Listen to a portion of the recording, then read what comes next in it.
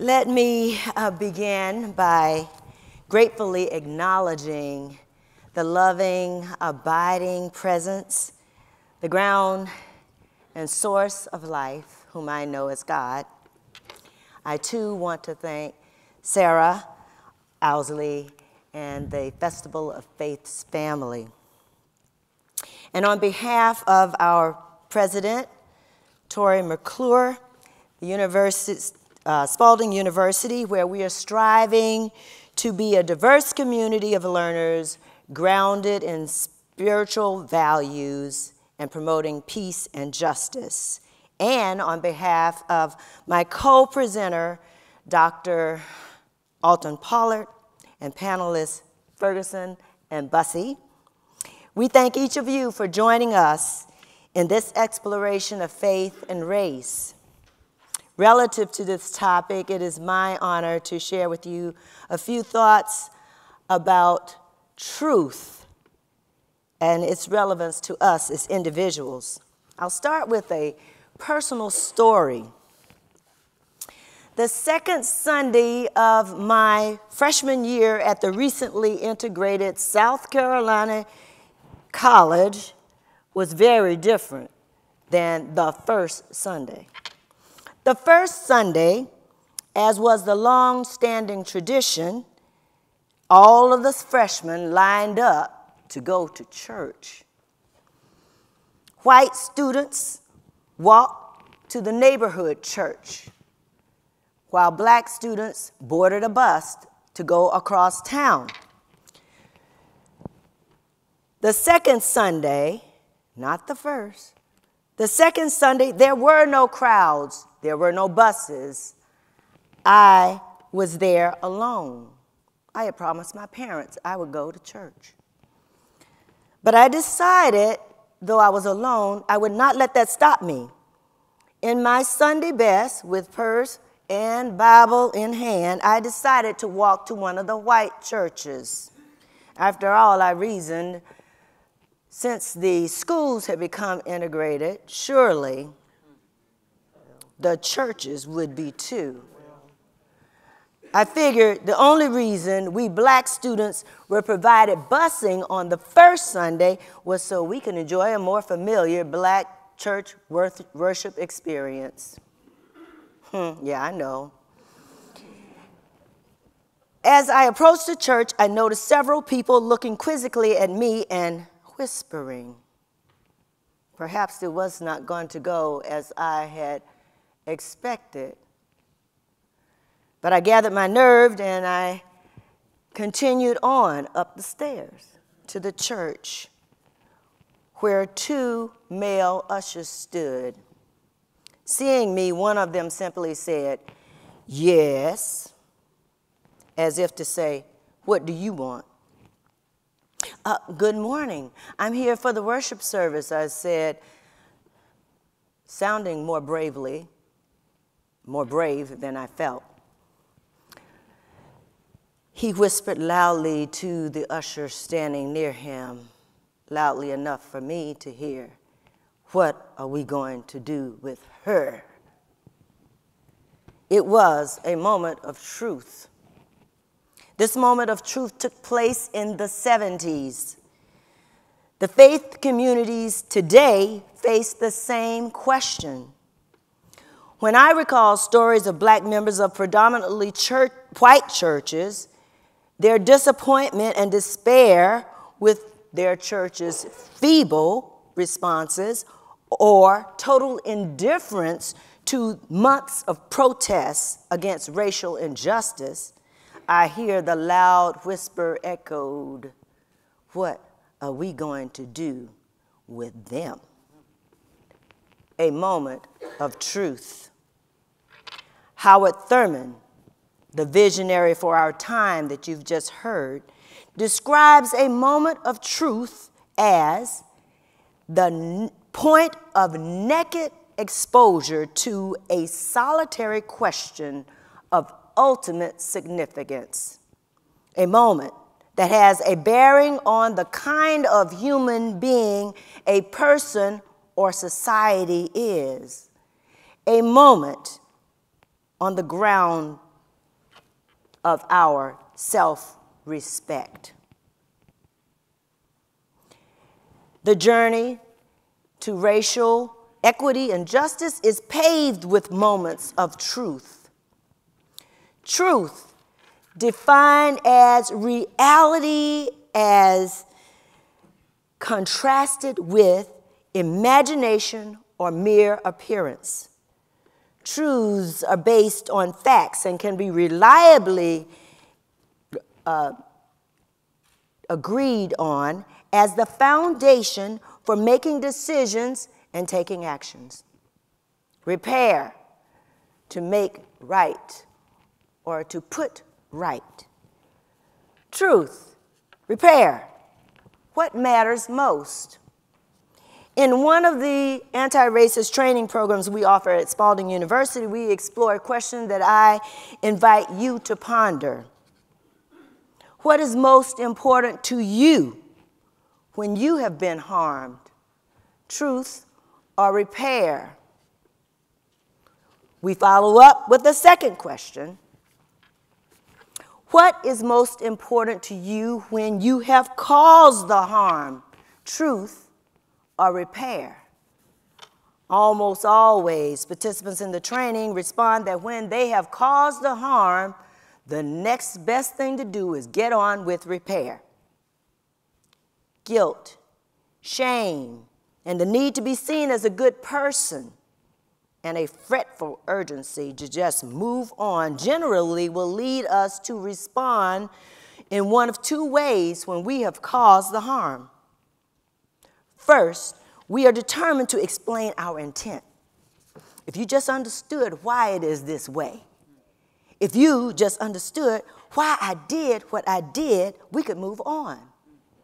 As if our intent excuses the negative impact that we have had on the other person. If focusing on our intent doesn't do the work, we seek quick solutions. Such solutions are temporary and do little, if anything, to repair the harm done to others, since the real purpose is to relieve the pressure on ourselves. Focus on intent or rush to repair. In either case, the truth gets diminished or ignored altogether. Many forces get in the way of truth. For instance, self-image. As people of faith, we are very well acquainted with the idea that spiritual disciplines impact how we behave and what we do. We know the significance of developing spiritual disciplines that support work of social justice. What we may forget is the reverse is also true. What we do impacts who we are. We may think of ourselves in a particular way as fair, just, and not realize how much our repeated behaviors, such as turning a blind eye to injustice or ignoring racist behaviors of others, have altered who we really are. We think we are fair and just. Our behaviors reveal we are not. The truth doesn't match our self-image. Now, to this point, I've been talking about those who have caused harm. Conversely, those who have been harmed recognize that to choose between truth and repair is a false choice. They realize truth and repair are intertwined and interdependent.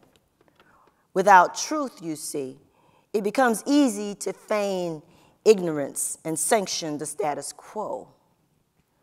The few changes that are made in repair are shallow and ineffective, and there's no or very little conviction to stay the course for equity and justice. Without truth, there is no real freedom. We are imprisoned by fear and lies told to keep truth at bay. Truth helps us to understand what needs to be repaired, who needs to be involved in the repair, the depth of the repair that is needed, what repairs are likely to be superficial, and which repairs are likely to have a sustainable impact. Of course, if we only focus on truth-telling, nothing gets done.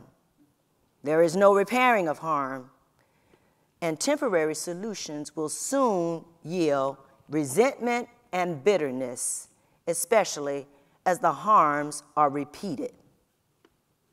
Truth and repair both are essential on the journey to racial justice and equity, but let us not forget another essential force in the equation: grace.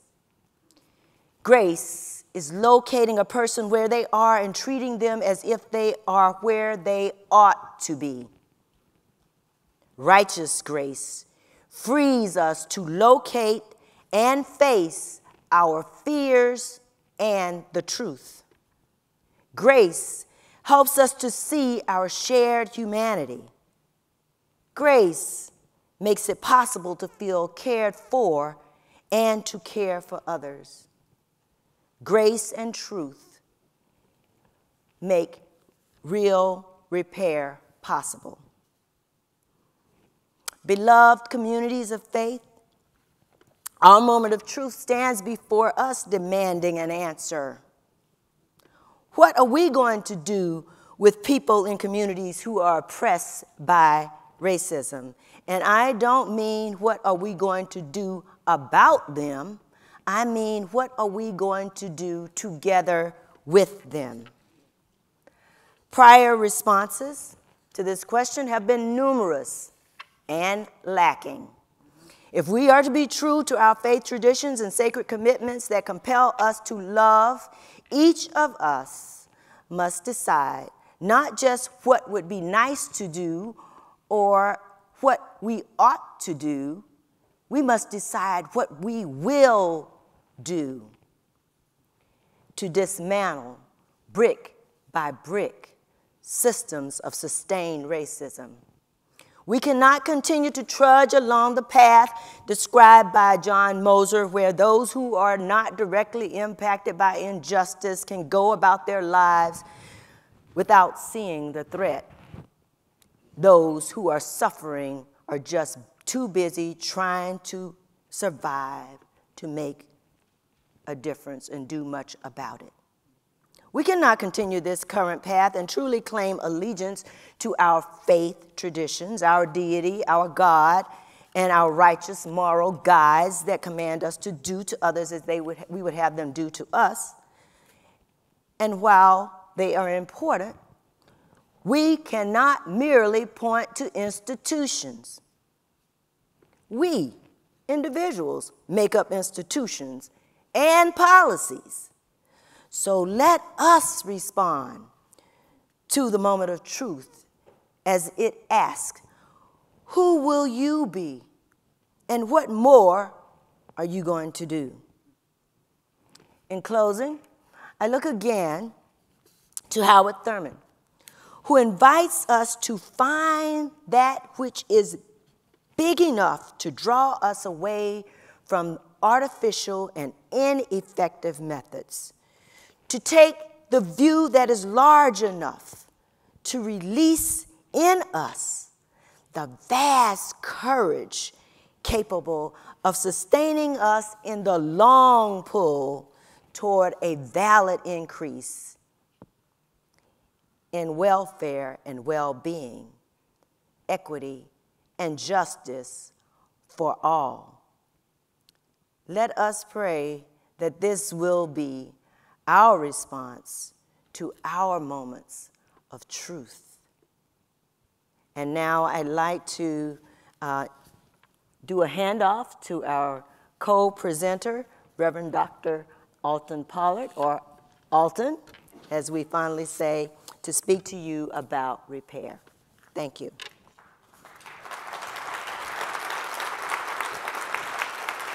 Thank you, Chandra.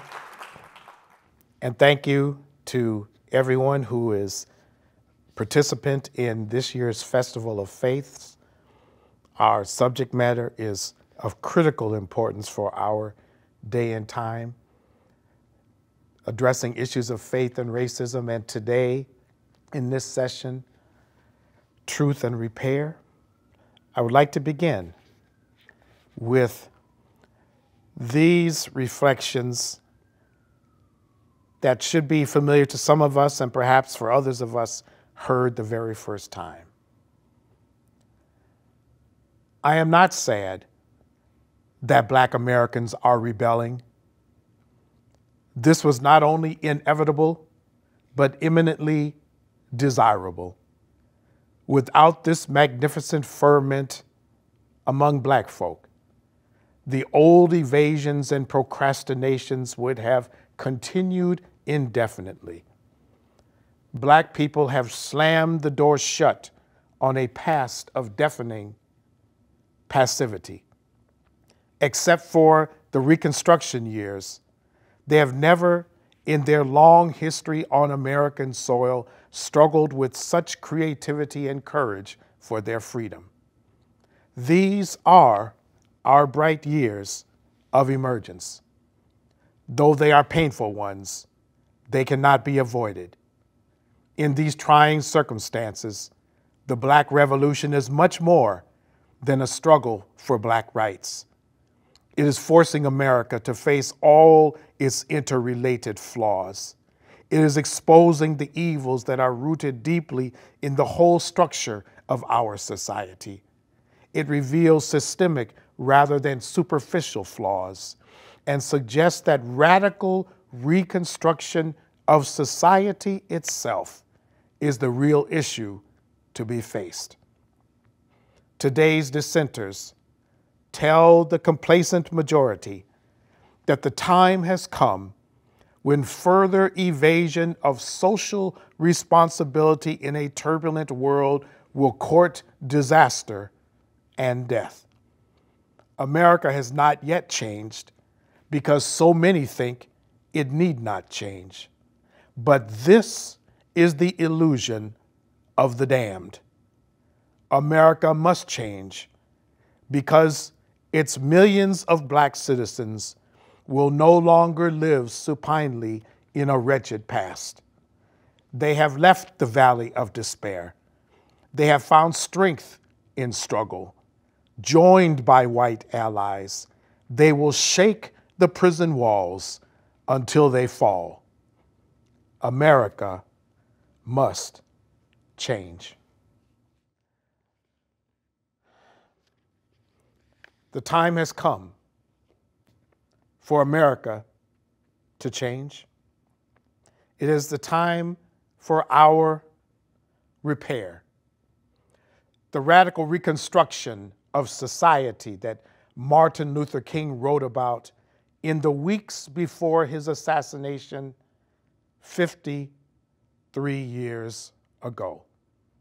He wrote these words as a love letter to his country, as a testament of hope, even in a deeply broken society, a society convulsing within, tortured without, unable to come to terms with itself, with the unsparing truth of who we have been and are.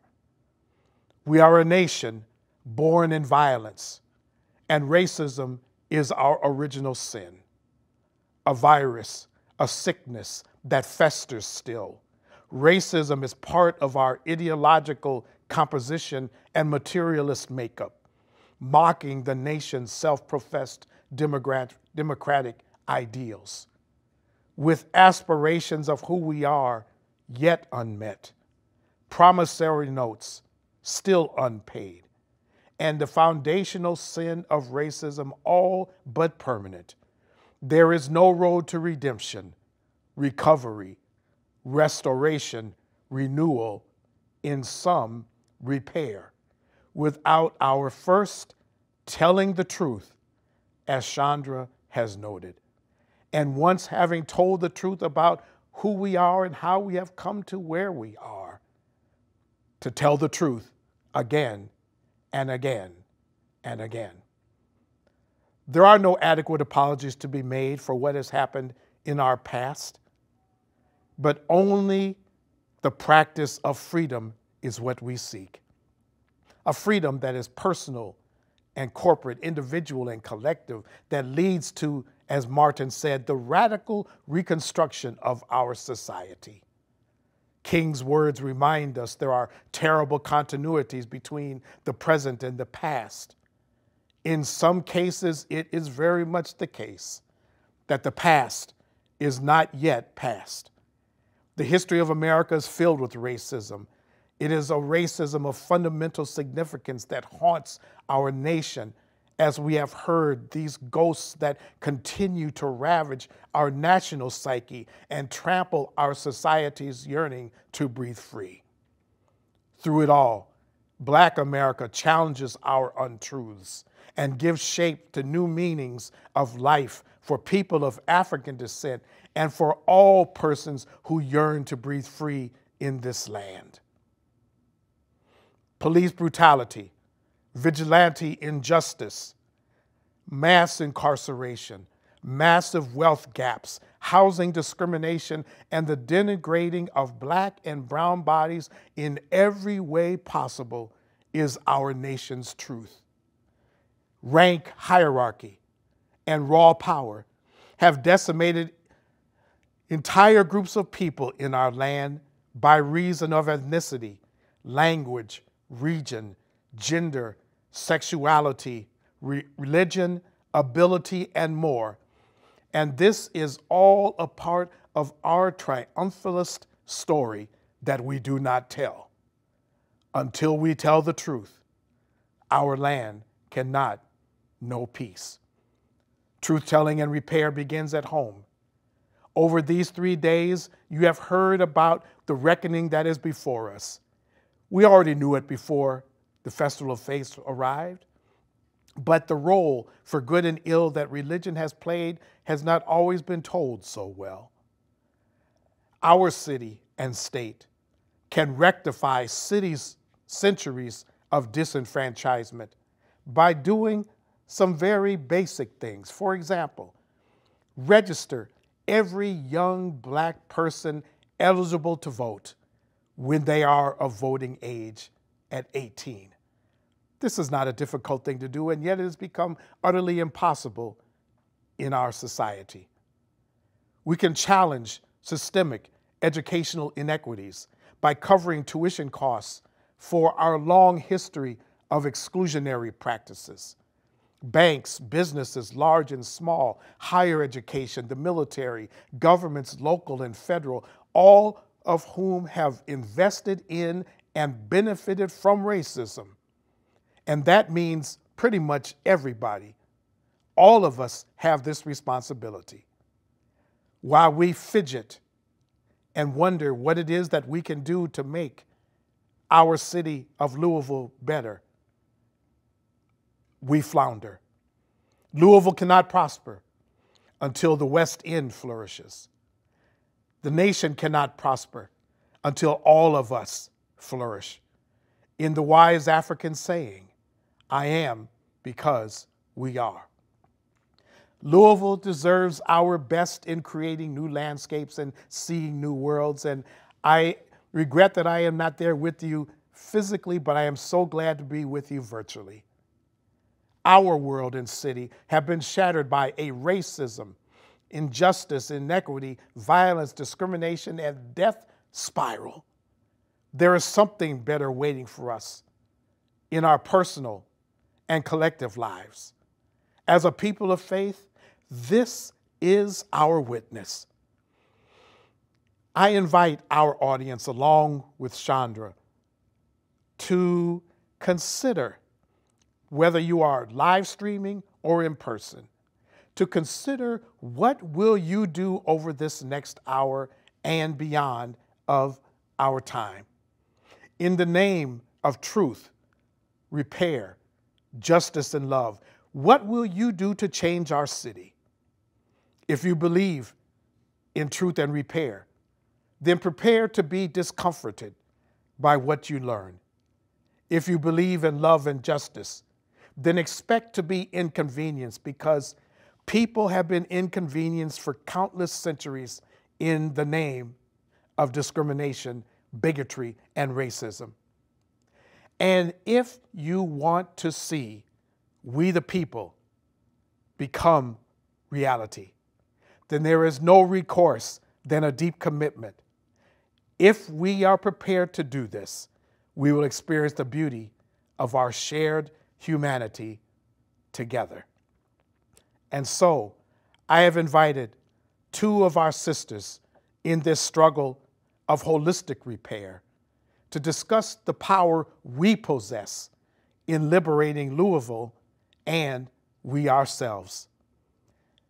Stachel Bussey and Jamesetta Ferguson are two among the many exemplars in the West End and beyond who have demonstrated the capacity and courage we must have if our souls will survive. And so I will now turn to a brief introduction of these two and then invite them into our conversation.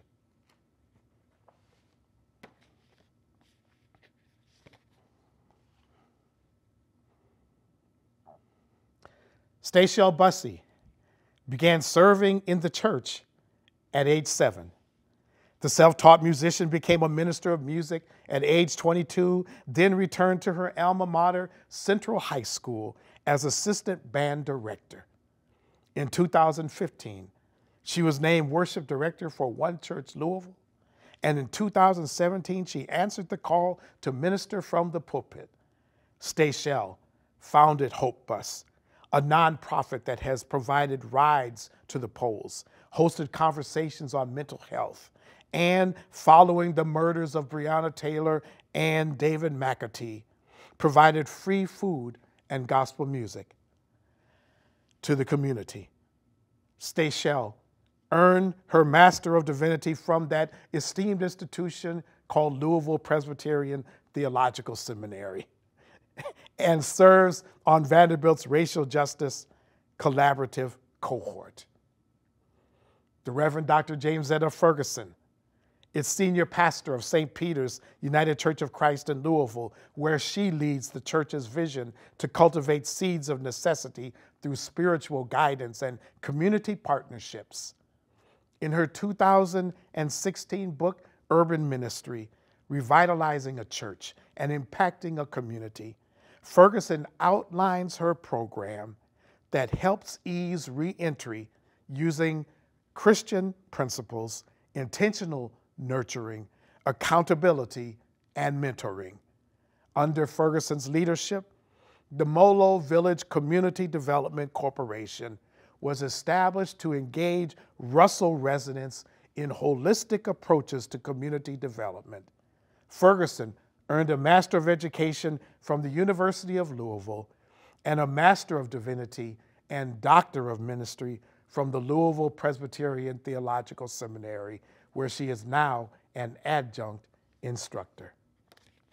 And so, colleagues, Stachel and Jamesetta, I turn to you to offer questions and invite your brief comments.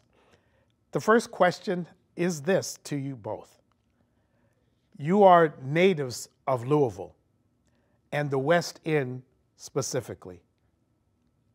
In a few sentences, what makes the West End and your neighborhood especially, as well as the West End overall, what makes the West End a special community in which to live and work?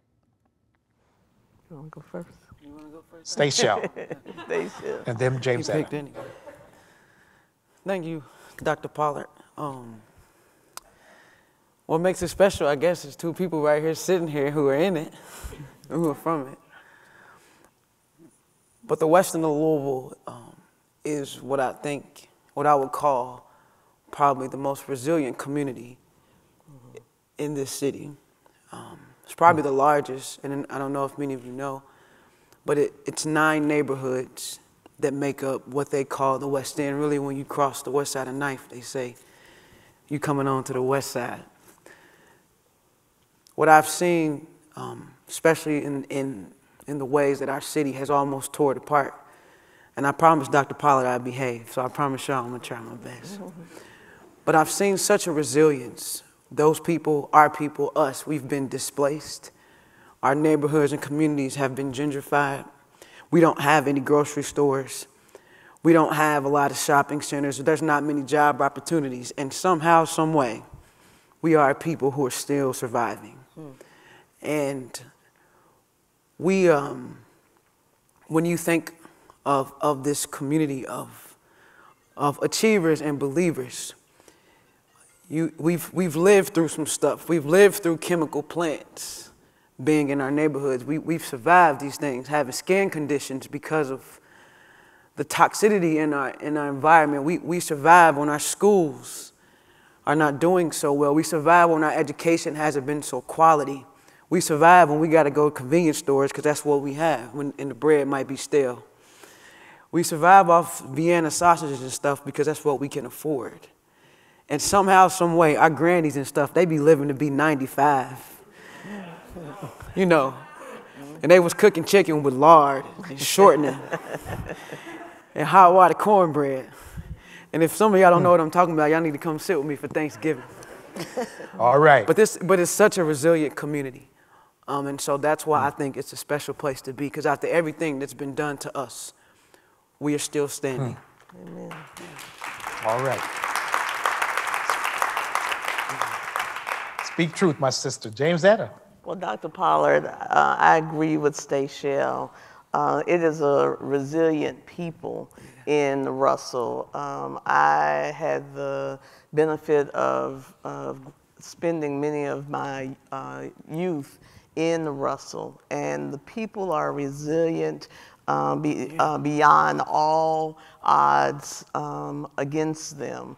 When you are in a community where people will say to you, the biggest expectation for us is for us to fail. And you hear that, and you know that they are resilient and are ready to go on and love on no matter what. They love hard, they care for one another. There's a misconception in the West End that people don't care about one another, but they care about one another, and they help each other, and they are a resilient people, ready to just achieve the same thing that everyone else in Louisville wants to achieve and has the ability to achieve. So resilience and ability to love beyond what is afforded to them. Thank you, James Etta. And let me just say, as we go into these questions, how much of an honor it is for me to be participating in this session with all 3 of our sisters on this panel, co-moderating with Chandra, and to be here with James Etta and Stachel. I'm so very proud to know all of them. And I know for those of you who are meeting them for the very first time, you are equally feeling the burn of what they are bringing to us this morning. The next question speaks, I think, equally directly to you, James Etta and Stachel.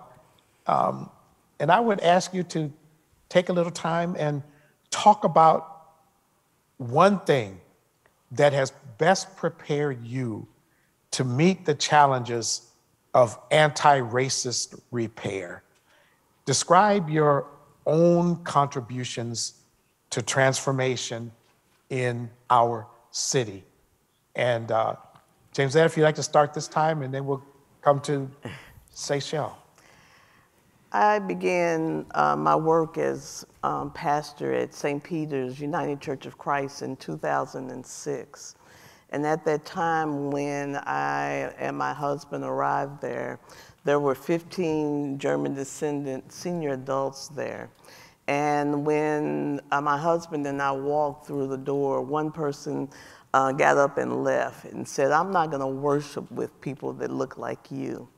And that could have dealt a blow where I would have stopped doing ministry. But as a result of that, I used that as an opportunity to open the doors of the church so that people that looked like me could come in and begin to worship. It was an opportunity for those 14 remaining senior adults to understand that these were real people. All they had ever read about and seen was what they had seen on the news or read in the newspaper. And so there was a lot of fear and a lot of concern about integrating the church. And so we began to have those sacred conversations, those conversations that said we're more alike than we are different, those conversations that said that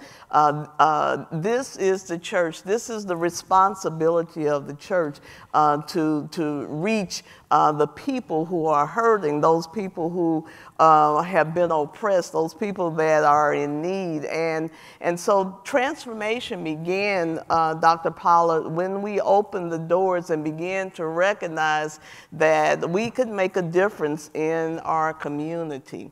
And I think that is something that is needed all across Jefferson County. That's what is needed all across the United States for us to open those doors and to break down those constructed barriers and boundaries that keep us separated. And it begins with dealing through communication, but it also means that we've got to be truth tellers and begin to understand that those constructed barriers is what is keeping us divided and from being able to become who God has called us to be. Thank you. Thank you. Stacia? I was going to ask you to ask the question again, but I think I got it. You got it? I think so. Okay. I think I've had several moments, but I think one in particular that I can remember, and this one I was at the prestigious seminary. I remember in it wasn't when I didn't think I couldn't pass Hebrew, because that was rough. But I had a moment there too. But I think it was 2019 when I thought, I was like, this cannot be it. I was probably at the lowest I could be. And for maybe 40-something days, I couldn't eat solid food. Like all of a sudden something happened to my stomach, right? And I was like, who is this God that, like, grandmama them, because that ain't working for me right now. And I remember having to take my J-term class in and out of the hospital, going back and forth, you know, being very, very nervous about, like, oh my gosh, I'm gonna get kicked out of school. You know, I had just these weird things happening, but it was the one moment that I remember after that, when I remember one thing from those 40 days. I remember I was taking my class, and I remember that Dr. Justin Reed now talked about the rise of prophets and kingship at the same time. Then that's all I remember too from the hospital. But it was that semester that followed that, being in Dr. Mumford's class, reading a book by Dr. Marvin McMichael called Where Have All the Prophets Gone? Something shook in me. I read the book in 2 days. For real, I did. But what it said was the response to our world is the voice of the prophet. And I got to be very, very clear, because The only thing I knew about prophecy at that point was like, if you give $10, you should get 1,000, and that was kind of weird, but that's the only thing I knew. But what he talked about was the remnant, that the voice of the prophet would be the response to a culture or a community in crisis. Mm-hmm. What we couldn't do, and in this book, he talked about how people who do things like God in America, like there's no God and nothing, it's just God. And he talked about in these things where we get in our churches and we get so comfortable, then we start praising our praise in our cute buildings, but when we leave and go into communities that are war zones. And that was some kind of reckoning in me that said, first of all, it taught me that I wasn't crazy because I knew something was wrong. I knew something was wrong, like growing up in the West End, being poor, but it was only seemed like this prosperity was working for one person. Like we would give everything we had to the church, but then we would go home and wouldn't have our basic needs. Mm-hmm. Like something was wrong with that. So I was 15 years old when I thought something was wrong. Mm-hmm. So this reckoning was years later when I read that book and I said, oh my goodness, I don't feel as crazy anymore. What I then decided that I was going to take the call of being the remnant, the prophetic voice that literally would disrupt every single system that was keeping people oppressed. And so that was kind of my moment of somebody snapping or something. Man. No, it's okay. But those are the moments. And then if I could say that one thing led me to the big thing last year. It wasn't those people in the protests. It was us. And I was on the front with them every single day. And I wouldn't have been anywhere else.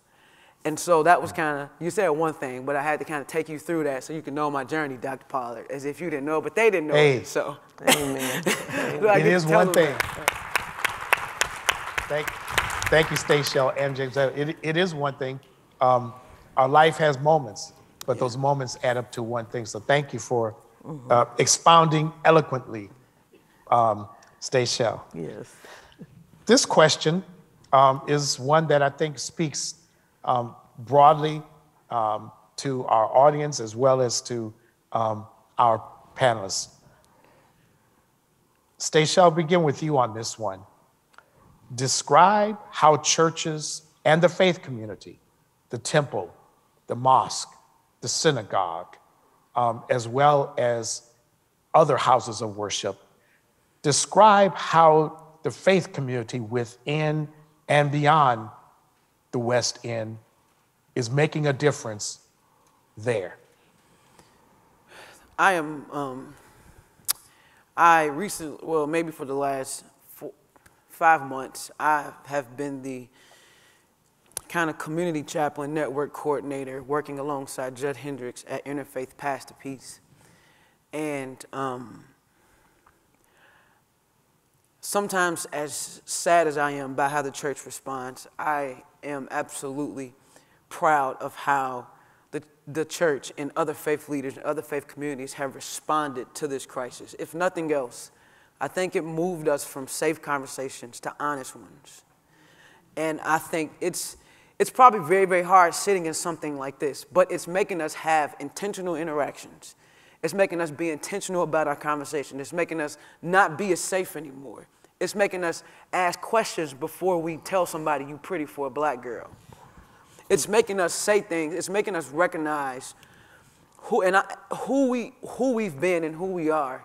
And I think our community, our faith community, all of our faith leaders, from the Buddhist to the Jew, from the Christian to the, I think we have all just said we are going to be intentional about having real, honest conversations, but also going a step further and going to have relationships, because that means something.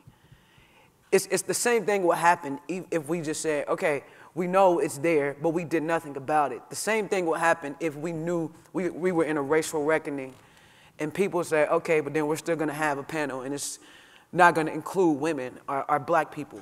But what I think the faith community as a whole has done and is doing and trying to do, most of us anyway, some people probably not, but most of us I think, are responding in a way that says we can no longer be the same way we are. And that's just not for white people. That's for black people too. Us looking at our complacency of captivity. right? Some of us have just been complacent. Some of us have been complacent in our captivity, have been complacent in our code switching, have been complacent when we walk past a white person just to move because that's what we've been taught. And so some of us have been complacent in our captivity. Some of us have been complacent in our capitalism and how we benefit from it. Other of us have been complacent in our comfortability, right? And so I think this moment has given us all a chance to respond. And I think for the most part, we're doing it well. Okay.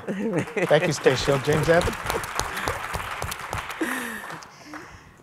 I think that as faith communities in the West End and all around Louisville, we are getting better. Yeah. We're beginning to have that dialogue so that, excuse me, thank you. We're beginning to have that dialogue where we're able to communicate with one another about what is needed to be changed. For me, faith is an action word. I think I heard Dean Bradley say that the other day. And so many times what we have done in our churches, we've talked about what needs to be done, but we have not put that into action.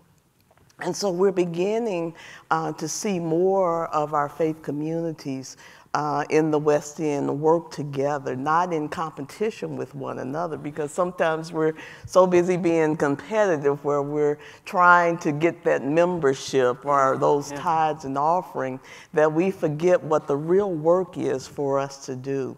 And that is to help one another, help those in our community, help those who are oppressed, help those that need a hand up and not just a hand out, help to live the gospel in a way that is going to make a tangible difference in the people that we serve. And so we're beginning to see more of that. But we also know that we don't have the resources in the African American community to do that hard work, to do some of that justice work, to do some of that economic development, to do those things. And so we need our brothers and sisters in the other faith communities to step up to work with us, not to lord over us, but to work with us in doing that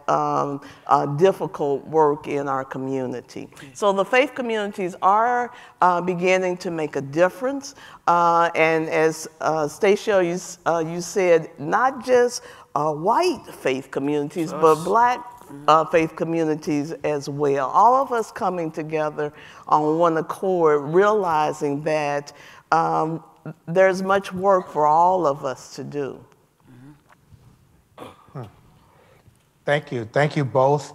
I hear intimations of considerable hope in the responses that you have just given, and that is indeed gratifying to hear. I would also say that even with those intimations of hope, we still have a lot more work that lies before us. And that leads to this question: what changes need to be made to work toward ending racism in Louisville? Not just the West End, but Louisville. If you'd like to address this part of the question, what Black Louisville needs to bring about repair, please feel free to do so. But certainly the most important part of that question is about what is the city, what changes need to be happening here.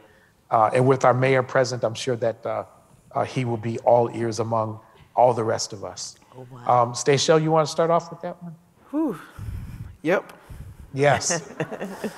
So loaded.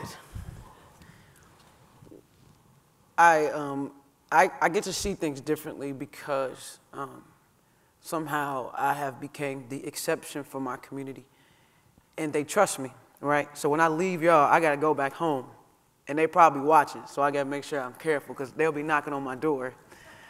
But what I'll be honest, careful but honest. There were people who were marching alongside me in that protest who are still fighting charges, using every resource they have.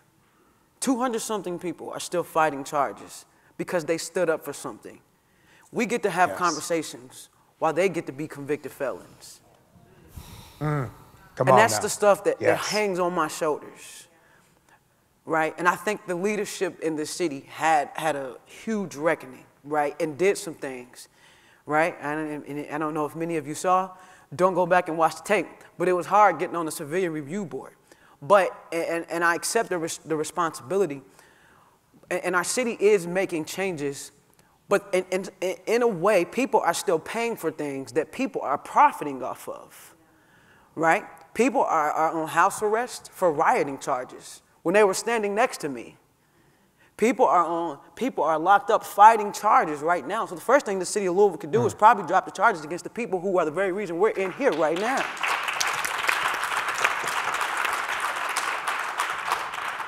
The second thing that this city needs to do, all 81 of the cities within the city, is to begin to have these conversations that are cross communities. White churches need to be talking to black churches. Black churches need to be talking to white churches.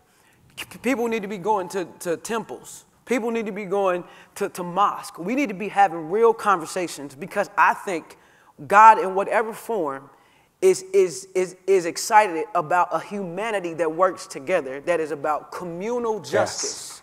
Yes. Right? And so we have got to have conversations that don't just end in conversations, but begin in action. And I said this, somebody asked me yesterday, I deal with a weird tension because people are very, very, in speech and in presentation, are very, very liberation, are very, very let's be together.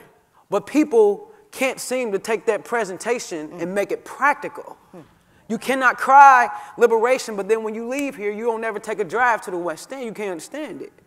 You cannot say we want to be these things. And that's the thing with our community. In Louisville, what is the fourth most segregated city in the nation? That's real, right? And that's an honest statistic. And you want to know why? Because we can leave here, we can drive together, and I will take you to where most of the poor people are. They're going to be condensed in one group, and we can drive, and it's going to be wide. And that's what they call the West End of Louisville. That's where all the poor people are.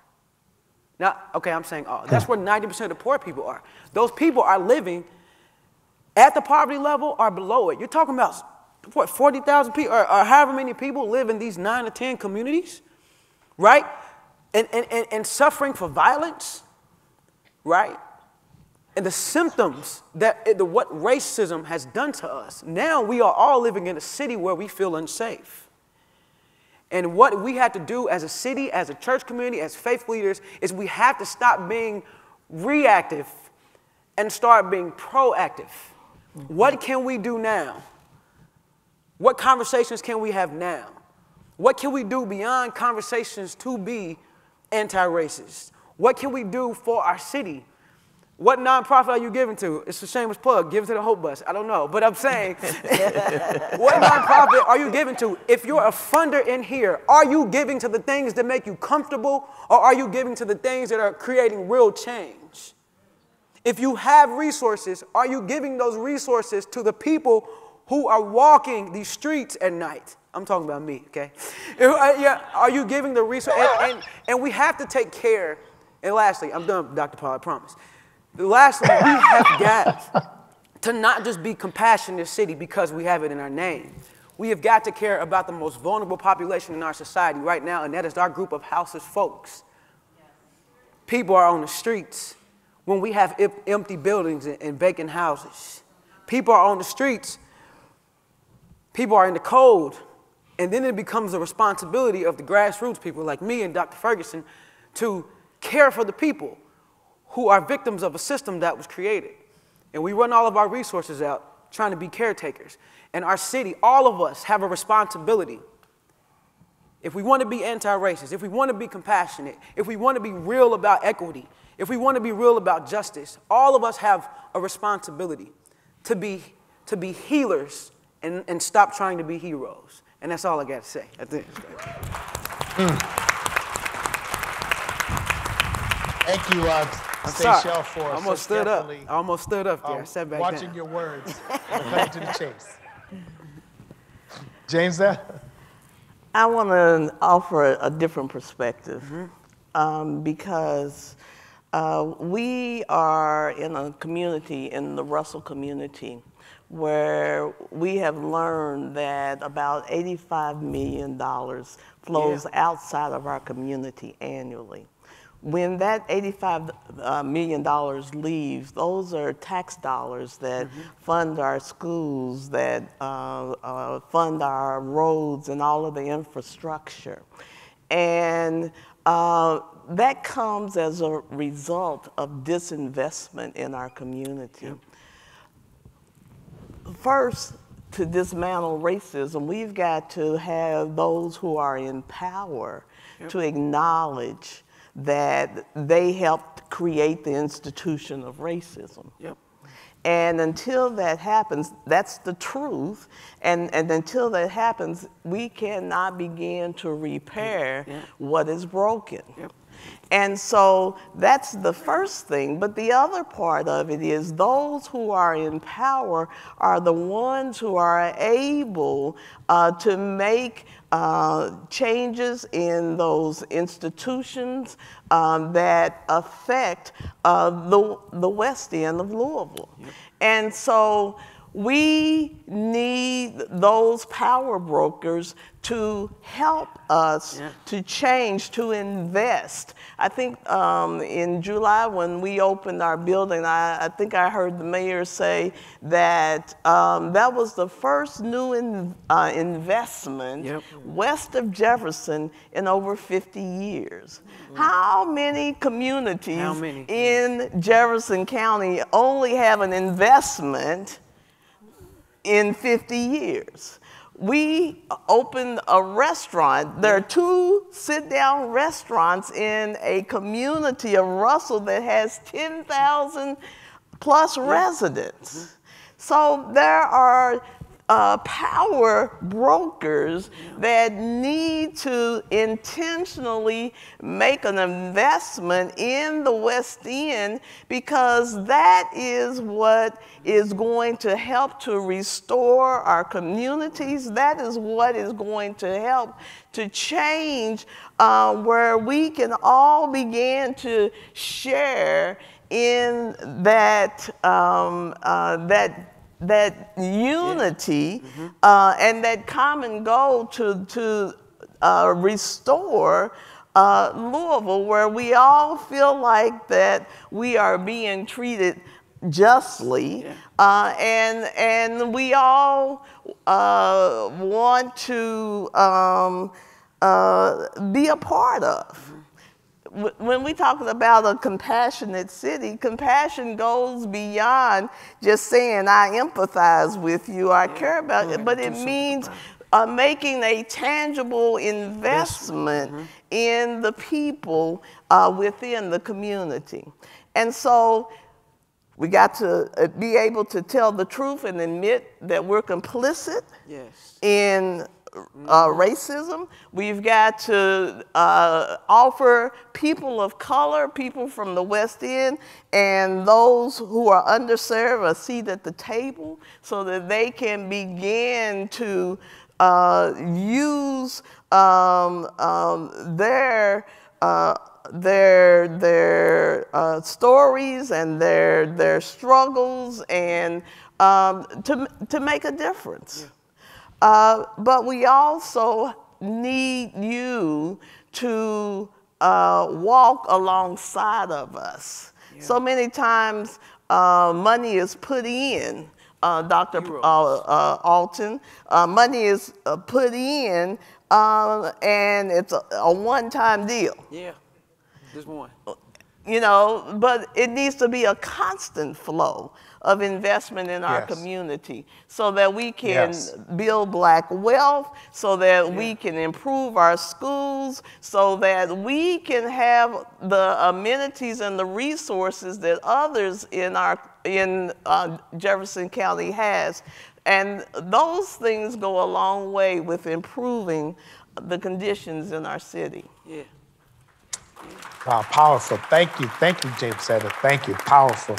So I am mindful, everyone, of the time. So Chandra, I don't know if I have time for one more question. Do I have time? Yes? I think we're getting Okay, close. I'm not hearing. I think we're getting close. Looking at the time. Okay. Go ahead. Okay. One more question?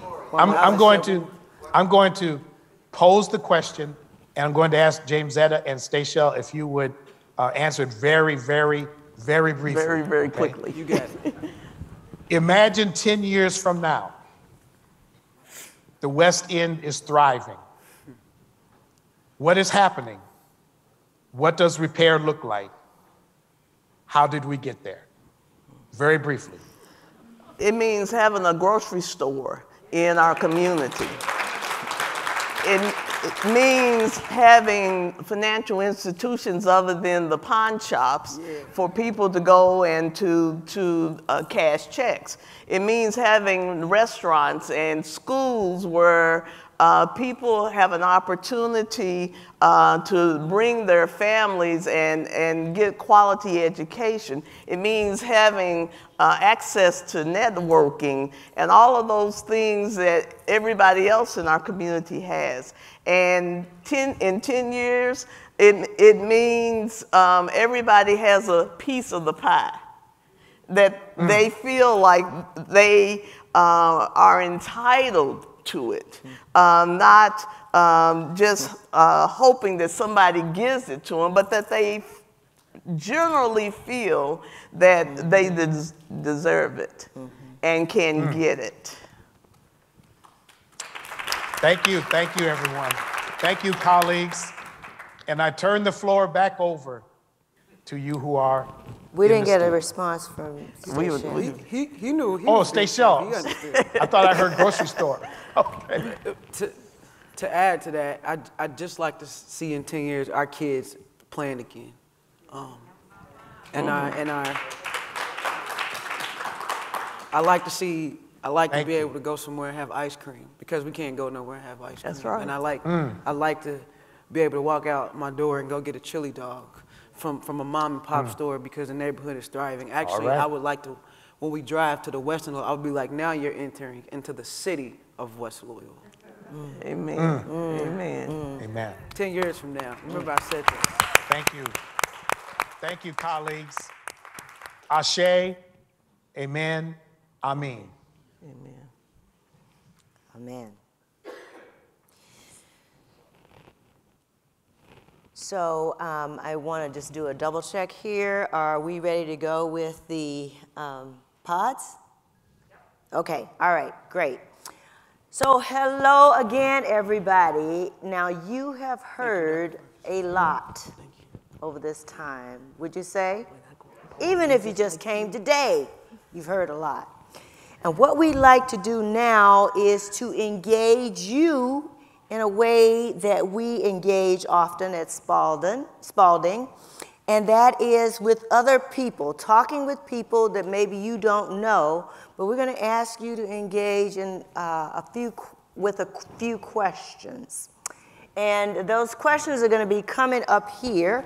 I have joining me one of our doctoral students, Tracy Smith, and she will be helping out in ways that wherever we need, okay? But what we're going to ask you to do is you're going to get into pods of 3, just 3. And we're going to invite you to please get into pods with people that you don't know, at least that you don't know everybody in your pod, okay? And then we're going to give you the questions. So quickly, get into pods of 3.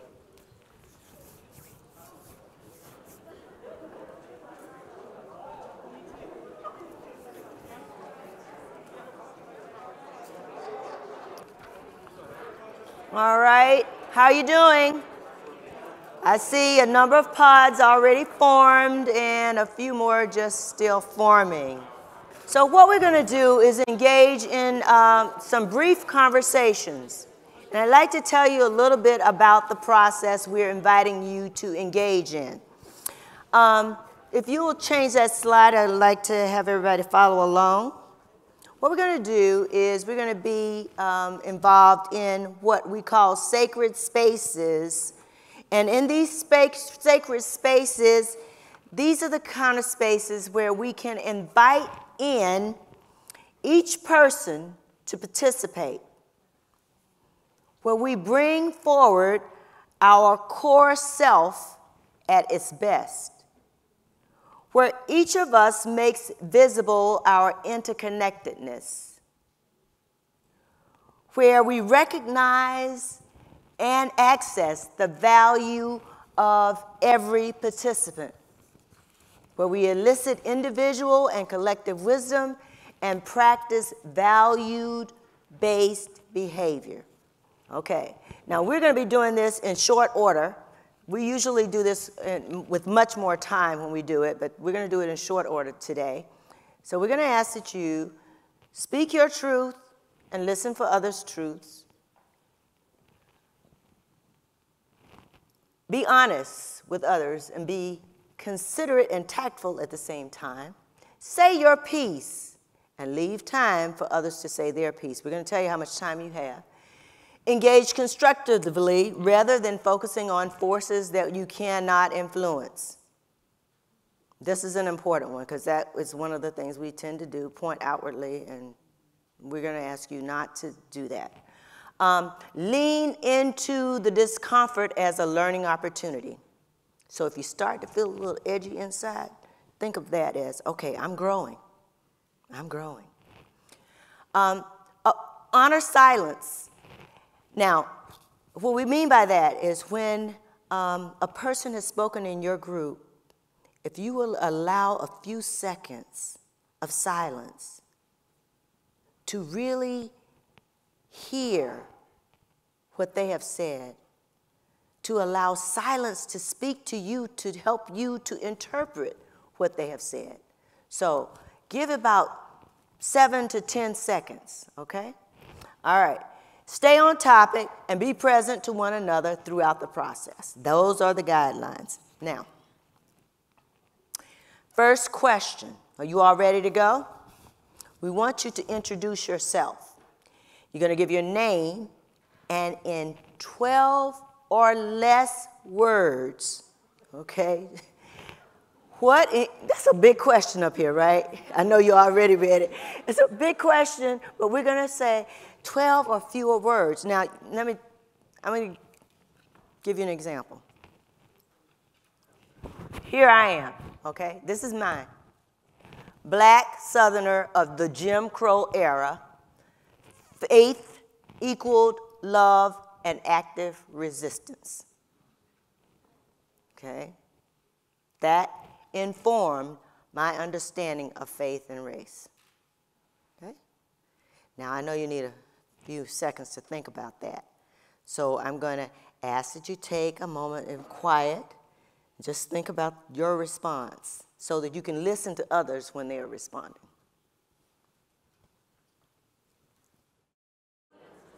All right, how did that go? Good? I heard somebody up here say good.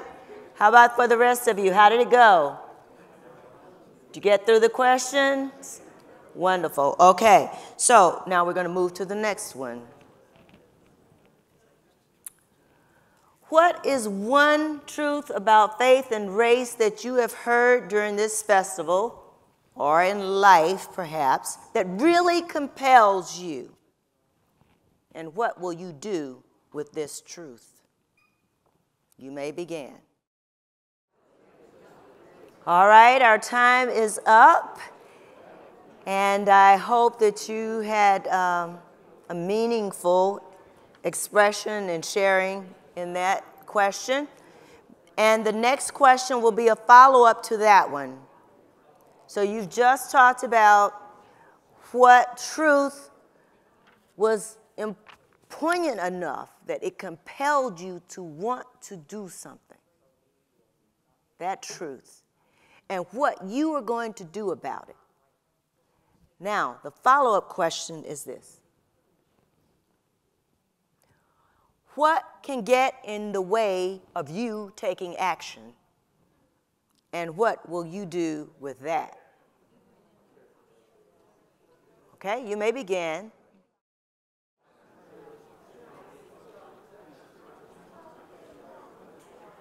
All right.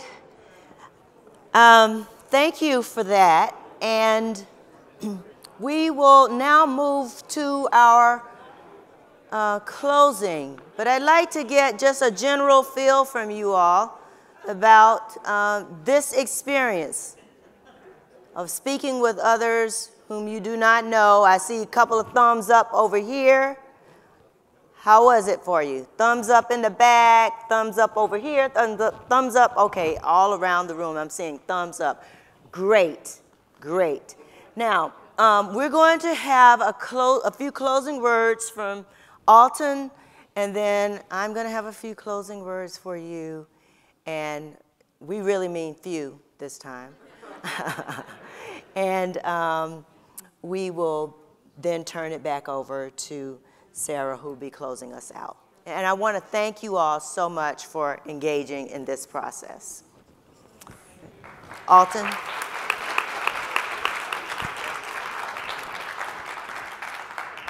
Alton, can you hear us? Thank you, Chandra. Yes. And thank you, everyone, for this exercise that we've just completed. We want to take a moment now to introduce Kimani Bridges, who will come to us with a musical interlude entitled Truth. Let me introduce Kimani to you properly. Kimani Bridges is a flutist and composer currently studying musical composition at Indiana University's Jacobs School of Music. She graduated from DuPont Manual High School, where she performed with the symphonic band and chamber ensemble. Her pieces have been performed at the New Works Festival. Kimani participated in the Loretto Project's Pathways Initiative program, and she was named a Next Notes High School Creator Award winner of 2020. Kimani will be premiering 3 new compositions during the after hours session, including the world premiere of Uplifted with Louisville Orchestra conductor Teddy Abrams and other musical guests. Hear ye now, Kimani Bridges and Truth.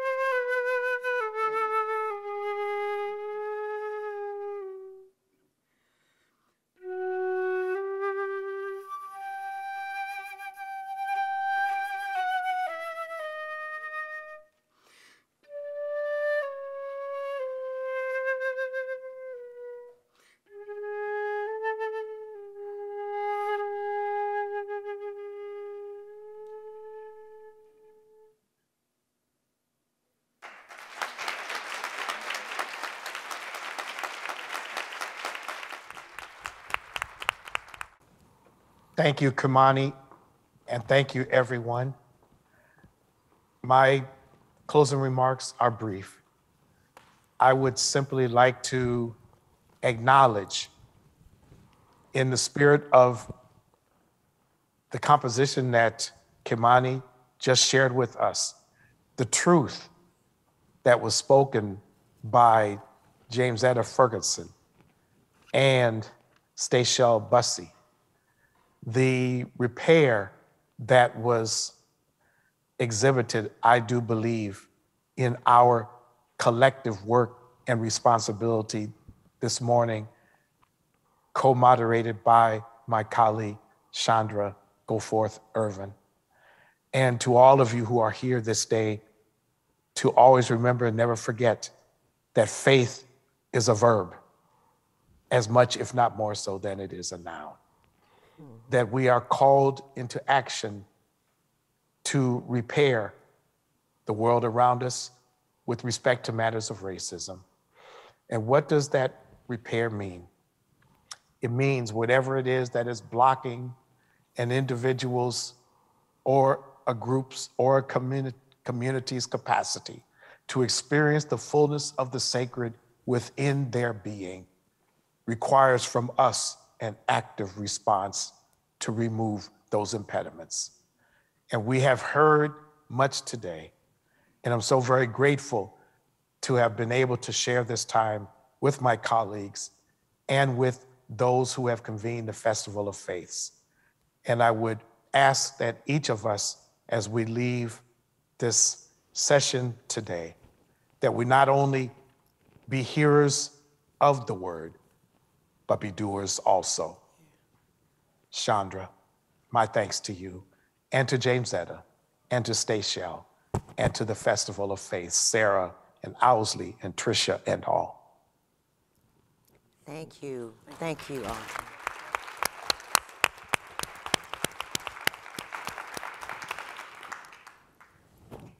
And so for my final comments, I'd like to share with you a bit of an experience I had in 2020. Ahmaud Arbery had just been slain, another dead body. No one was paying attention, at least from my perspective. Everybody seemed to be focused on COVID, but there was another Black body. I had spent several decades working and fighting to create better race relations. And it seemed that it had been in vain for me in that moment. I felt like I'd had enough. I was not one to easily cry, but that morning, in the hour of my meditation, I could no longer contain my pain. I wailed, and I was ready to be done. But then, I heard my moment of truth, one of my moments of truth, spoke to me and said, "For whose sake are you doing this?"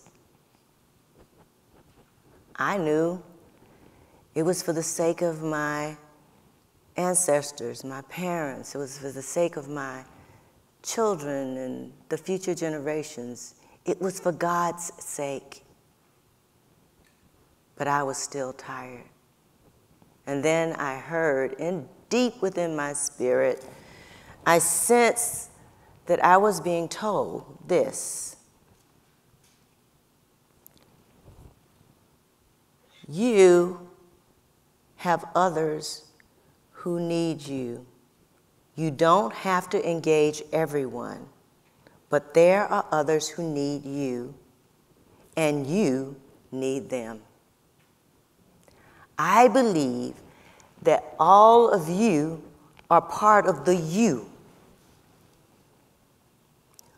I need you.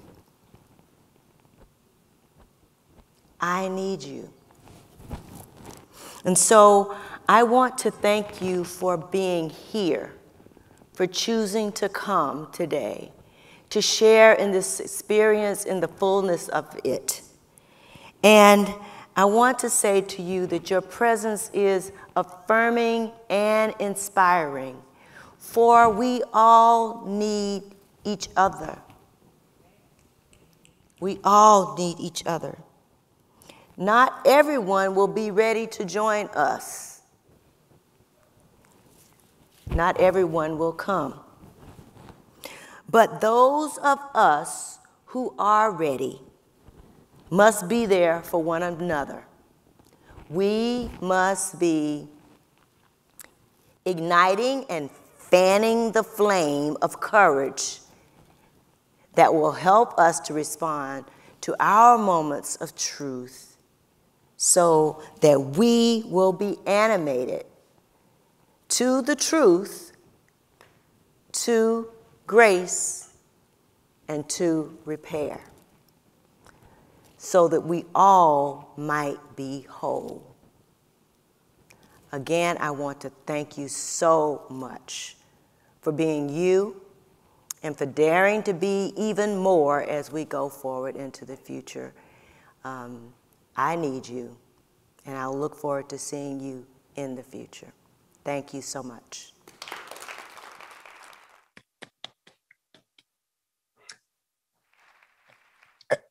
And I have one final question that I'd like you to go out with. And this is, again, another one of those questions we ask in anti-racist training we do.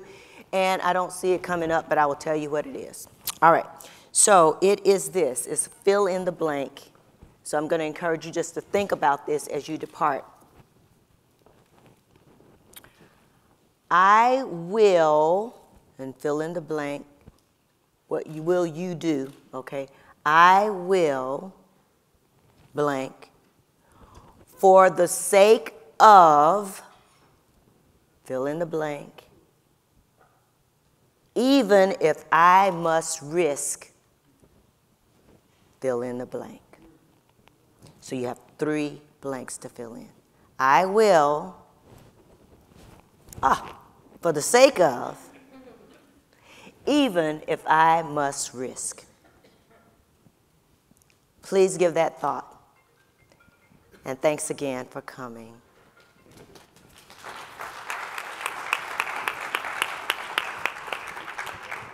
Truly extraordinary. In our early conversations with Minister Chandra and Alton, he said, we're going to get gritty. And I think we've gotten delivered on that. It's been tremendous. Thank you very much. We're so blessed to have our wisdom keepers here in Louisville.